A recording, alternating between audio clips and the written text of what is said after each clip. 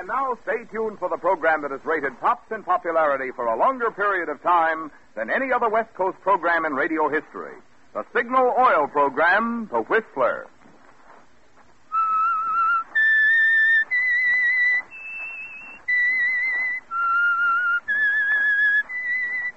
S-I-G-N-A-L Signal. Signal gasoline. Signal, the famous Go Farther gasoline, invites you to sit back and enjoy another strange story by The Whistler. For extra driving pleasure, the signal to look for is the yellow and black circle sign that identifies Signal service stations from Canada to Mexico. And for Sunday evening listening pleasure, the signal to listen for is this whistle that identifies the Signal Oil program, The Whistler.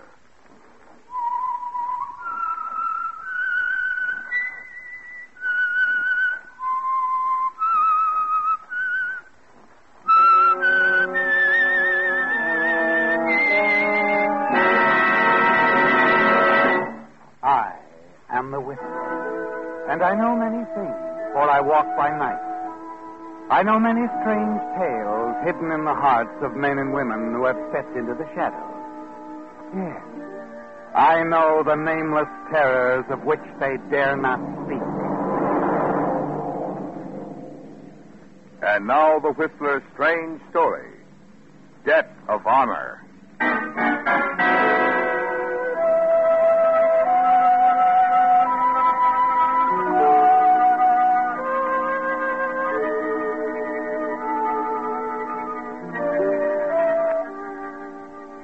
Morley Jackson, ruggedly handsome, graying slightly about the temples, was regarded as a respectable citizen now, financially independent, and socially acceptable to those who knew nothing of his past. A past which was actually the present, too. For down inside, Morley Jackson hadn't changed, never would. Sitting at his desk now, he ran a finger along the smooth, polished mahogany.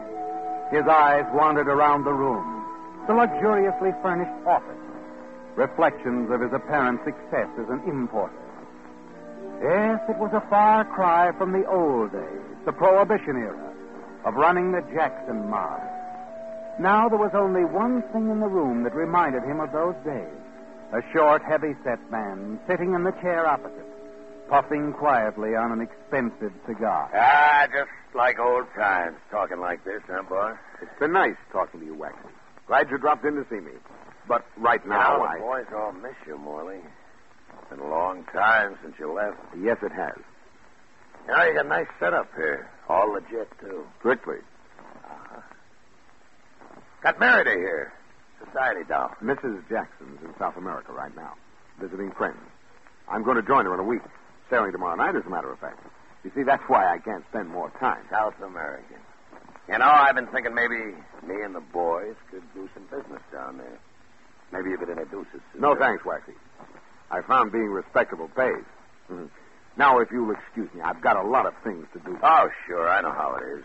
But if you ever change your mind, or if anybody ever gives you any trouble... They won't. Excuse me, Waxy. Yes, Miss Peck? Mrs. Cole is here again, Mr. Jackson. Who? Mrs. Cole. Oh. Just a minute, Miss Peck. Waxy, if you don't mind. Oh, sure, boss. I gotta get rolling anyway. This way, Waxy, the side door. Gotcha. Well, have a nice trip, boss. Thanks, I will. All right, Miss Peck. Send Mrs. Cole in.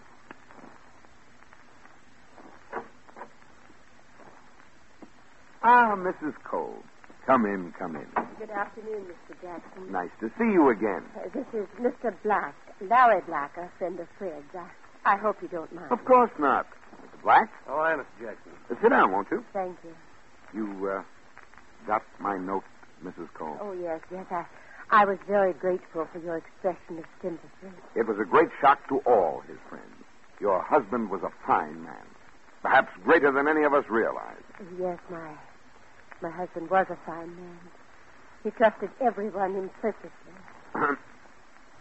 If there's anything I can do... Well, there is, Mr. Jackson.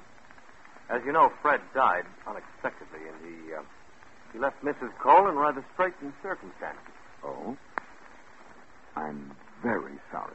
All the insurance will go for debts, and even the house must go. I had no idea it was that bad. Fortunately, there is one thing that will enable Mrs. Cole to salvage something, and that's the money you owed to Fred. The money I owed to Fred? Oh, the money he let you have years ago, Mr. Jackson. It came to $30,000. You must be mistaken. I didn't owe your husband a cent. But Fred spoke about it to me several times. He called it a debt of honor. He told me you would surely repay it. Oh, there must be some mistake. 4 days before he died, he mentioned it to me. And to me, Mrs. Jackson. Oh, I must have that money. Why, surely you realize my position. No, there's no legal way Mrs. Cole can make you pay, but out of decency, out of common decency. Why, it's a debt of honor. Mrs. Cole, we're wasting time. Yeah. I told you, Florence, I warned you. It takes gentlemen to recognize a debt of honor. That's enough, Black. Better think it over, Mr. Jackson. I don't intend to. As far as I'm concerned, the matter's closed. Now, if you don't mind, I'm terribly You'll busy. pay or else. I don't like threats, Mr. Black. Oh, please, Harry, take me home. All right, Florence, come along. I'll be back, Mr. Jackson. Don't waste your time. Good afternoon, Mrs. Cole.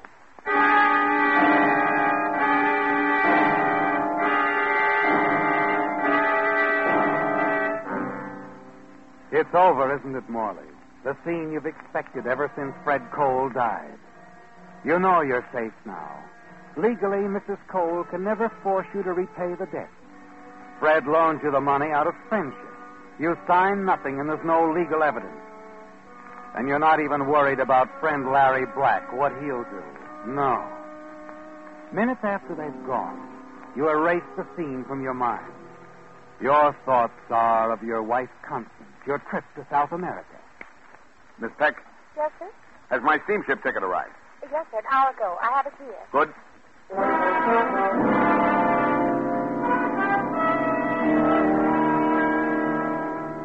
A few hours later, you pick up your ticket and take the elevator down to the basement garage where you keep your car. As you step out of the elevator and the door closes, you're suddenly aware of someone standing at your elbow. Better be back, Jackson. I told you, Black, you're wasting your time. I don't think so.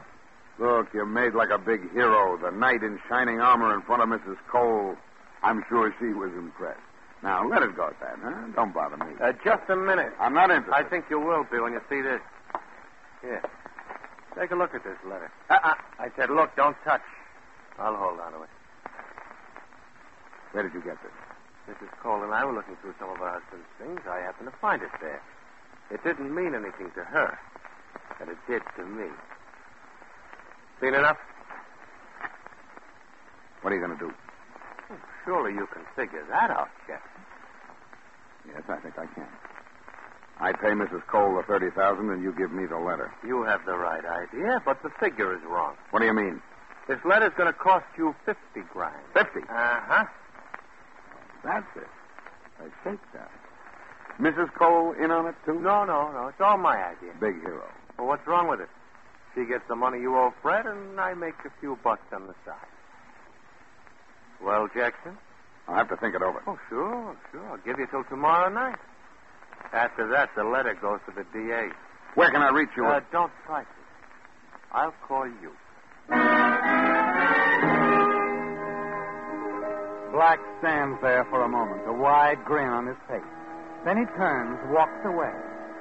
You watch him as he hurries up the ramp into the street, disappears. The letter he has could ruin you, couldn't it, Morley? You wrote it long ago when you were in the racket.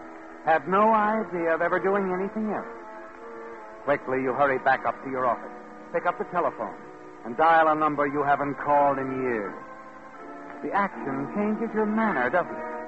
You feel a surge of the old ruthless, cold power that you still somehow enjoy. Hello? Is Waxy there? Maybe. Who is this? Molly Jackson. Molly. Hey, hiya, boss. This is Frankie. Yeah, it's been a long time. Yeah. Let me talk to Waxy. Well, he ain't here, Molly. Can I give him a message? Yes.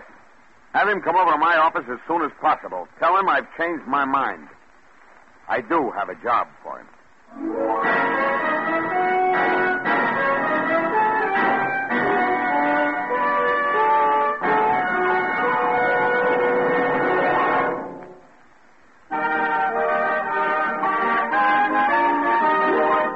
$20 Signal gasoline book is being sent to Alma H. Dickey of Los Angeles, California, as a token of our appreciation for this limerick.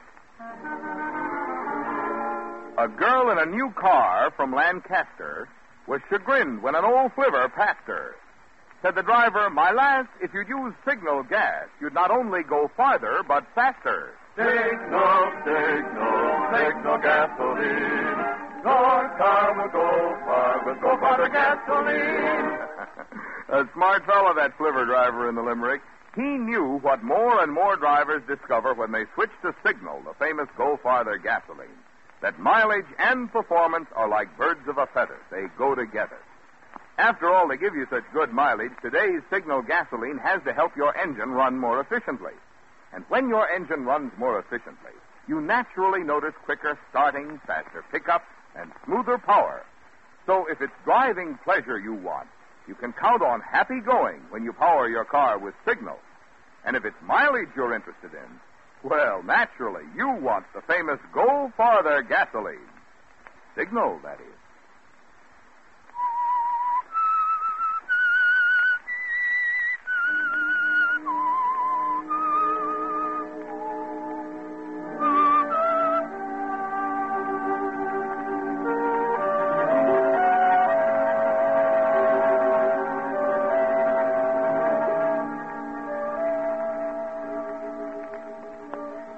You've made up your mind, haven't you, Morgan? Larry Black, the threat he holds over you must be eliminated. It would never do if the district attorney found out you were deeply involved in a killing years ago. It would mean the end of everything for you. This fine office, a prosperous business, your social position, everything would be wiped out. And your wife, Constance, waiting for you in South America. You wonder how she would feel. Paying Black to $50,000 is not the way you've been trained in paying debts, not even a debt of honor. There's only one thing to do, and for that little job, you've called in one of the old gang, Waxy Roman, who now stands before your desk in the same respectful pose that he assumed years ago when he was taking orders from you. What's this letter you're talking about, boss? You remember the Sheridan job? Oh, yeah. Fred Cole knew all about it. I told him on the spot. He'd been a good friend. Also, I wrote him a letter. Well, that wasn't very smart. No, it wasn't, but I did it anyway. All right. Now this guy Black has it. If he turns it over to the DA, well, they could wreck me. Maybe send me up for good. So you want I should do you a little favor. You want me to get the letter back, huh? Yes, and I want you to get rid of Black. Okay. It'll cost you real dough. I got a new man now, and his price is high. $5,000. All right, but no slips, remember. You can depend on us, boss. Just tell me who, where, and when. His name's Lawrence Black. Lawrence Black. He's probably going to be laying low for the next 24 hours. Your man might have a little trouble finding him. Don't worry. Have him keep an eye on Mrs. Cole's house. She lives at 127 Sutton Place. He's been playing big hero to her. 127 Sutton Place. Okay. You think you'll have the letter on him? Probably. And I want your man to get that letter before he does whatever he wants to with Black. Well, you do a good job, boss. Of course, you'll leave my name out of it. Oh, sure. Okay. And remember, I sail tomorrow night. Don't worry, boss. It's in the bag.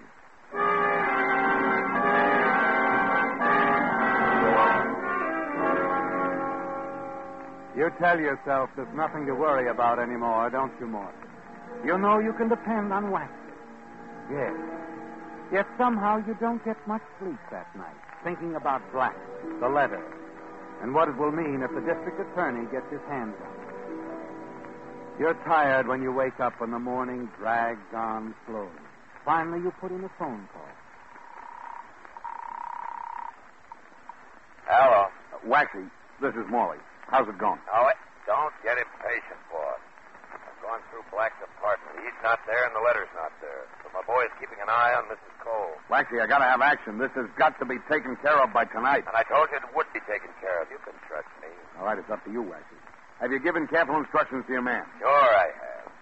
Told him just what you told me. Find the letter, then take care of Black. Okay? Yes. Listen, I'm on my way to the office now. Call me there if anything comes up. Right.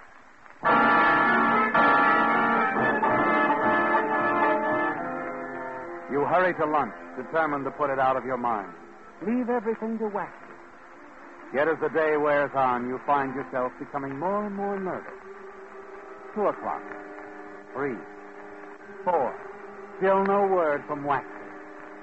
It isn't easy waiting, is it? Knowing that the letter linking you to the Sheridan murder is still in Lawrence Black's possession. All your plans, your whole future depends on getting that letter back. You pace the floor of your office, and finally the phone rings.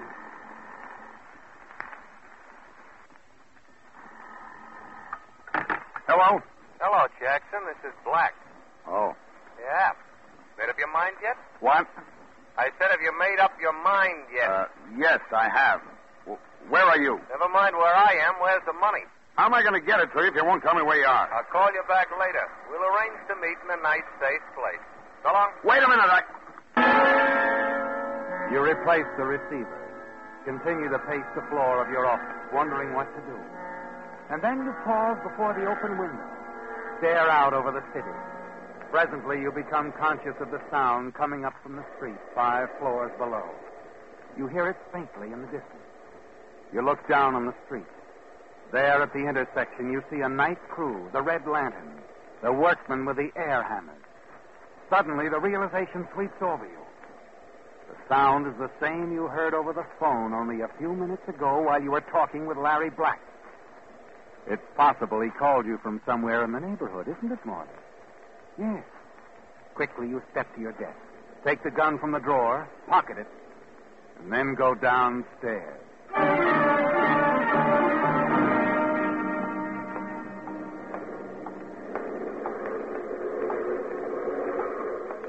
As you hurry down the street toward the intersection, you look into every shop, bar, cafe.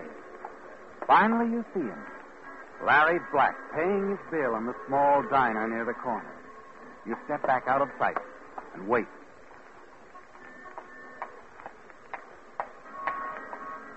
You follow him as he turns the corner, walks down the almost deserted side street. Halfway up the block, he gets into a small coupe. You're right behind him. Hello, Black. It's you. Yeah. Suppose we go for a little spin in your car. You drive. I'll give the directions. Now, look, Jackson, don't Get going, Black. Okay. But if you think I'm afraid of that gun, you're wrong. You wouldn't take a chance like that. Add it up your way, but just get going.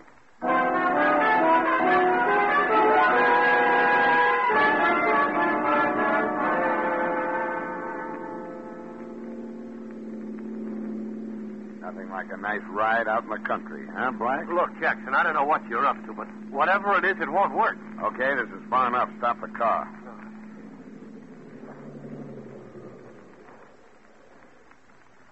Nice here, isn't it? Nice view of the river down there. Listen, Jackson. Get out. But I'll... Out. Now, straight ahead. Down that path. Now, we could make a deal, Jackson. Sure, we'll make a deal. You have the letter with you, I hope. Well, you don't think I'd be fast enough to carry it with me, do you? I think so, yes. All right, this is as far as we go. Okay. Now, hand me your coat. My coat? Yes. I want to take a look through those pockets. All right. Here. Suddenly, he swings the coat around and to hit you in the face. An instant later, he plunges into the brush, disappears into the darkness. You rush in after him. You were a fool, weren't you, Morley? You let your guard down for only a moment. And now panic sweeps over you as you realize he might get away. You fight your way deeper and deeper into the brush, and then you stop. Listen. Hear only the sound from the river. Suddenly behind you, a twig snaps. You whirl around as he jumps at you out of the darkness. His hand closes over your wrist, and you struggle to bring the gun around. You stand there for a moment, staring down on him. He's dead, isn't he, Morley? Then you lean over, search through his pockets, but the letter isn't on him. It must be in the coat. You hurry back to the path where you dropped it. The coat's gone. Frantically, you look around. You can't understand what's happened to it, can you? You couldn't have been away more than 5 minutes, and yet the coat is nowhere to be found. And then suddenly you hear voices. Voices down by the river. Cautiously, you move toward them. And then you see it. A light. A small campfire and 2 men standing before it. One of them is holding up the coat. I'm telling you, I just come down the path and there it was. Some guy must have forgot it. Huh? Anything in it? Yeah. Cigarettes, a lighter, and this. Your heart sinks as you see him hand the letter, your letter, to the other man. You watch him as he reads it. Then he shrugs his shoulders and tosses it to the ground. Well, the coat and the lighter's worth something anyway. Look, I don't like this. You better get rid of that coat. Why? It's almost brand new. Sure, but what about that shot? What shot? I tell you, it was a car up there in the road. And I tell you it was a shot. So what if it was? We ain't done nothing. Now sit down and relax. You watch the two men as they sit down in front of the fire. One of them is playing with a cigarette lighter. And a few feet away from them is the letter. Your letter, Morley. You can't leave it there, can you? Not with Larry Black's body in the reed some 50 yards away. The minutes drag by. And you stand there, wondering how long you're going to have to wait. You become more and more tense. Quarter of an hour goes by, and then... I don't like it, Riley. I ain't sticking around. For the love of mine. I'm getting out of here, and if you got any sense, you'll do the same. And get rid of that coat. Now, look, Red. Suit yourself. I'm leaving. Okay. But it's a swell coat. Wait up. You're all... You watch as the two men stomp out the fire and then move away.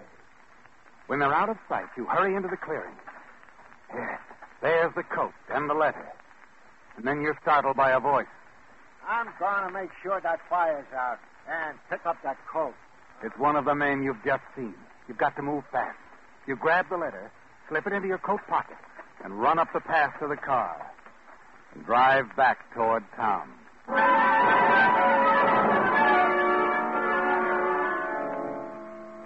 It's almost 9 o'clock when you reach the outskirts of town. You leave Black's car on a side street, take a taxi downtown, and make a phone call. Hello. Hello, Waxy. Oh, hello, Morley. Been trying to reach you. Look, we ain't doing so good with Blank. He must have left town. My man's been keeping an eye on Mrs. Cole, and I don't... What's funny? He left town, all right. He's taking a long, long trip. What do you mean? Forget it, Waxy. It's all over. Yeah? What, after all the trouble we went to... Don't worry, your boy will get his money just the same. Fine, boss. I'll tell him to stop tailing Mrs. Cole right away. That's right. Boss. Hey, we gonna get together for a drink before you leave? I can't, Waxy. Don't even have time to go back to my apartment. I'm having my things sent down to the boat. Oh. We'll have that drink when I get back. Okay? Okay. Well, bon voyage, Morley. Bon voyage.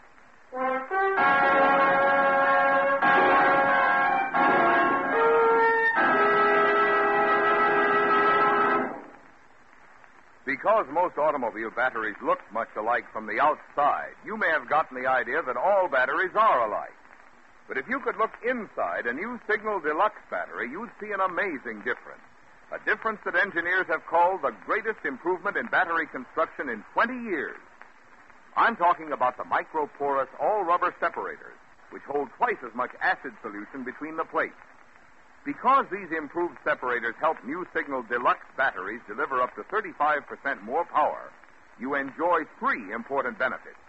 You're assured quicker cold weather starting.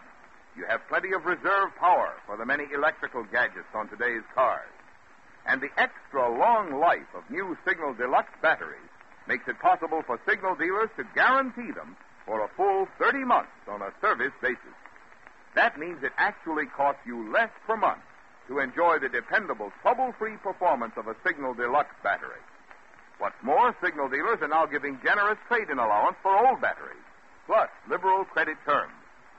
So if you need a new battery, remember the name of today's best battery buy, a Signal Deluxe battery. Remember where to get it, at Signal service stations.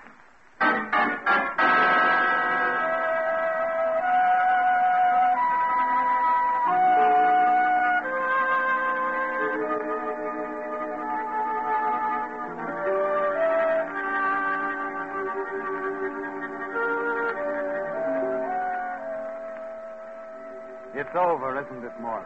The threat to your future has been eliminated. And as you hurry down to the waterfront, you congratulate yourself. Everything has worked out as you knew it would. Larry Black is dead.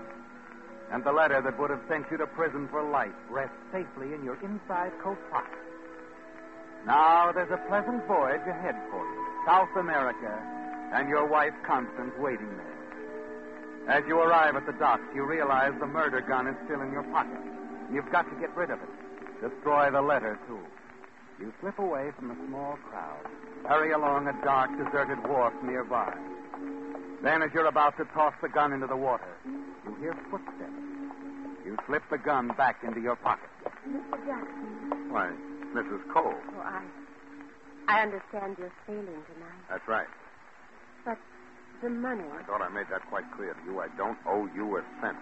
Oh, but Fred told me. He wouldn't lie, Mr. Jackson. Don't be ridiculous. Very well. I can see I'm wasting my time talking to you. However, I'm sure your wife will want that money repaid. She'll listen to me. Good night. Wait a minute. You're going somewhere, Valley. What? I want to talk to you. Oh! His fist catches you on the point of the jaw, and you drop to your knees. As you try to shake the fog from your brain, you feel his hand in your coat pocket. You open your eyes and struggle to bring him into focus. You see the glow of his cigarette lighter and the letter, Morley. The one you took from Larry Black. He's reading it. This is what I want, Valley. Suddenly you realize who he is. The Trigger Man. Waxy's Trigger Man. And Waxy wasn't able to call him off. He was following Mrs. Cole. She led him straight to you. Then as he pulls the gun out of his pocket... No, don't shoot! I'm not Black!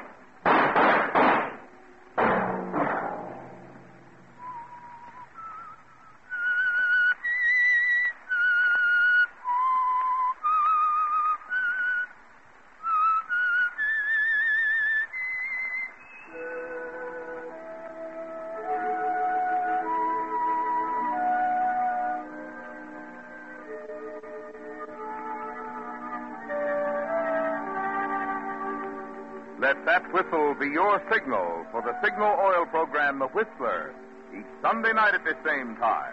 Brought to you by the Signal Oil Company, marketers of Signal gasoline and motor oil, and fine quality automotive accessories. Remember, if you would like the fun of having your friends hear a limerick of yours on The Whistler, the address to which to send it is the Signal Oil Company, Los Angeles 55, California. All limericks become the property of the Signal Oil Company. Those selected for use on The Whistler will be chosen by our advertising representatives on the basis of humor, suitability, and originality. So, of course, they must be your own composition.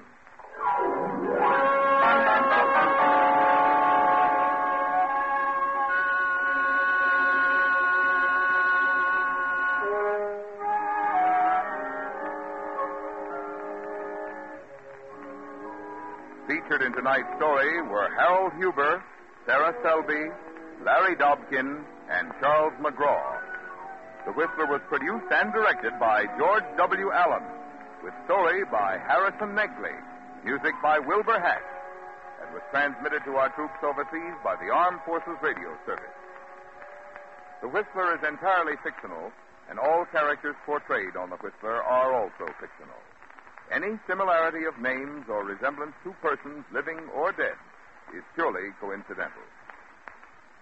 Remember, at this same time next Sunday, another strange tale by The Whistler.